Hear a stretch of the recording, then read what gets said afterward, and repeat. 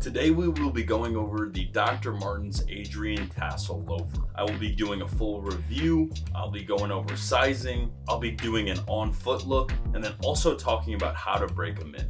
What up, Flame Gang? It's your boy Baby Boy back at it again with another one. Thank you for joining me. As I mentioned today, I will be going into the Dr. Martens Adrian Loafer. If at any point in this video you feel like you got some value from it, please drop a like. It goes a long way. If you're interested in style or sneakers or streetwear or anything like that, check me out and feel free to subscribe. If you want to join the Flame Gang, hit that subscribe button. I drop videos at least once a week about different things in style and fashion that I'm into. But without further ado, let's get right into this review. So starting off, what is the Adrian? The Adrian is Dr. Martens' take on the loafer. It is a tassel loafer and it is a silhouette from the 1970s. The general look of the Adrian is kind of mixing smart and durable. You have this classy, polished Napa leather upper with a rugged Dr. Martens airwear air-cushioned outsole. These shoes retail for $130. I got them directly from the Doc Martens store. The colorway that I have here today is called the Arcadia, and it's a cherry red Napa leather. As I mentioned, it is polished.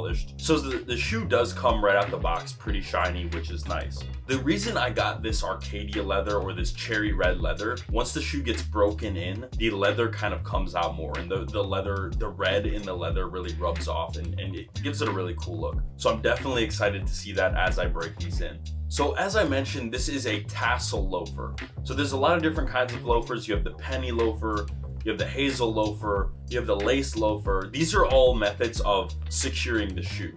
This is pretty much just the vamp. As far as the tassels themselves, they're really just for aesthetics. They don't really do much. You can't tighten them or loosen them or anything like that. There's also a fringe of leather on the top of the shoe. I think it gives it a really cool look, makes it kind of flashy. As I mentioned, the sole is the classic Doc Martens airwear air-cushioned rubber sole. This is made of an organic rubber that is oil and fat resistant, and I really like this specifically on the loafer because it gives it more of a platform vibe. I hate loafers when they are kind of thin to the ground or they have that weird like driving sole. I really like the thicker sole, especially for the looks that I'm going to be using this for.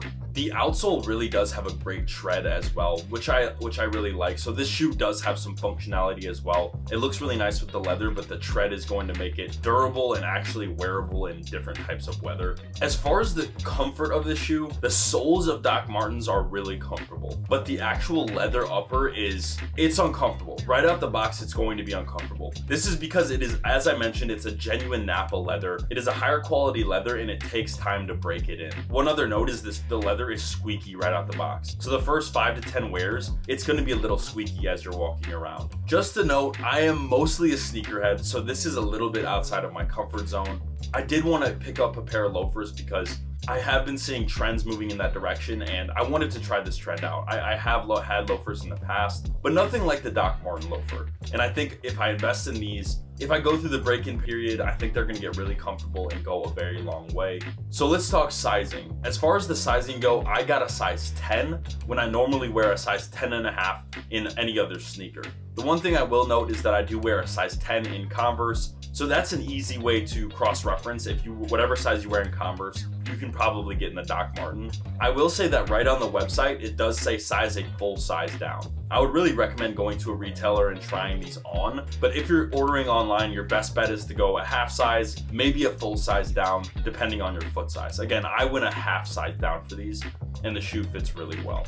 As far as these on feet, I'm a big fan of jeans with the loafer. I think jeans look great, and you pair it with a pair of nice white socks. I think that gives a really nice contrast and looks good. I really want to wear these with shorts as well, and maybe no-show socks or no socks. Sorry if that's a little grimy for you all, but I think these look great with shorts. That's why I really need to break them in so that I can rock them with a lower sock and not have to worry about that heel aspect. I also like these as a dressier option with maybe paired with some funkier socks. I think that could look good as well. I'm still working out the kinks and how I want to rock these shoes, or these loafers, but I think there's a lot of different things we could do with them, and I'm really excited to dive into this realm of footwear. Okay, so let's talk about breaking these things in. So the method I'm going to be using is based on a video from Rose Anvil where he talks about breaking in a pair of Doc Martens, and he's breaking in the boots. If you guys want to check out that video, click right up here. I just really want to loosen up these shoes. So I'm going to show you guys what it looks like to break them in. I don't want to have to go through a hassle of a break-in period. A lot of people say you got to just wear them to break them in. I don't want to have to go through that. I'm going to have to wear these for 2 weeks straight to break them in. So I want them to be game ready whenever I need them to get a fit off. So let me show you guys what that looks like now.